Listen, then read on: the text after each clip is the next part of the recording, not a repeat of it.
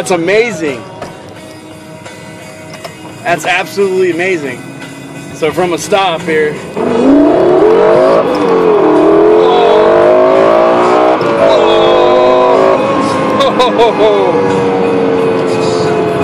It goes 0 to 60 in 3.4. Wow. 0 to 100 in like 5. Wow. Oh, this thing's awesome. Wow, I've never been in a car like this. Yeah, they're fun. My dad's friend had a Gallardo, Yeah. and then he got rid of it and got the Aston Martin. This thing's... oh my gosh. Holy shit. Oh. There's 120. 120. Oh, that was amazing. That was absolutely amazing.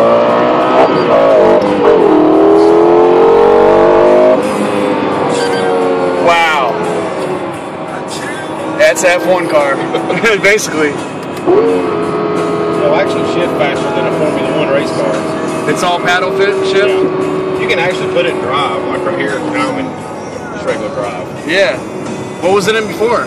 It's called a sport mode. Sport mode, where you shift it automatically. Yeah, automatic. So you just, you know, as soon as it thinks it needs to shift, or you do it with the gas. Right now, it's just shifting like you put a car drive. Oh, okay. The difference in like this versus this regular is the transmission is so harsh. Yeah. It clunks when it shifts. So to somebody normal, it would feel like you're just like, crap, something wrong with this thing. We'll just go from a dead stop here. Get into auto shift. So you can hear it grinding. 9.6 miles to the gallon. Yeah. So this is a regular drive. Yeah. So it just, you can feel it just. So you can, it's like practical for the regular road if you want to drive it like that. Yeah. Well, that makes sense. Yeah, I drove a Diablo, 98 Diablo. A buddy of mine, he owns a painting company, and a couple of years back, I drove it and went on the expressway. But just getting in the first gear, you gotta. I mean, the clutch is so tough, and it pops out so fast. I mean, it's so uncomfortable to drive. Yeah, they actually this actually shifts faster than a Formula 1 car, and so that's why they just leave it. Everything's paddle shift now anyway, because it can shift so much faster.